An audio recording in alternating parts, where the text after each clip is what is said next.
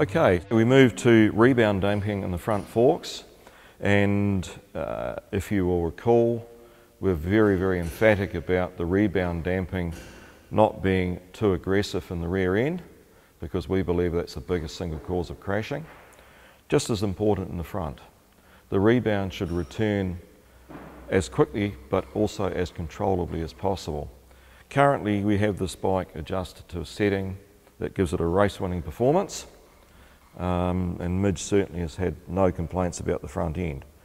So as per our spring sag presentation, we press on the top of the triple clamp of the forks without applying the front brakes. If we apply the front brakes to feel what the front suspension is doing, it really screws up our perception of feel. We're now testing rebound speed, which I'll demonstrate, and this bike should be set up pretty close to the mark. So that's returning quite controllably.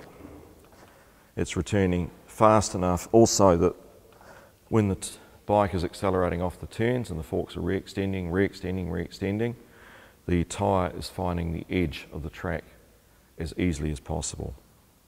We're now going to demonstrate something that we see a lot, and that's the rebound click is wound in way too far.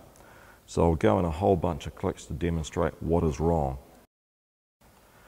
Now bouncing on this again, you can see that that is just horrible. The rebound is way too slow, so the tyre is not going to find the track, especially under acceleration. B, you're going to lose a whole load of grip. C, because the damping flows in both directions, it also makes the compression damping feel harsh. D, you're going to crash and it's going to hurt. Thank you for bearing with my presentation. That's pretty much a snapshot of what is achievable with external adjusters. As I've been at pains to point out, these external adjusters are not going to magically change the character of your shock, but at least it's going to set you in a window where it's as best as it can be with what you've got.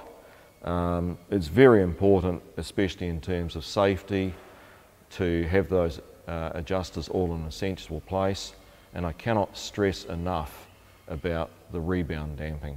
That's the one adjuster on the whole shock that it's critical you get right. For any professional help beyond that, such as ourselves, CKT, or any professional suspension engineer, they'll help you when you need to go a stage further.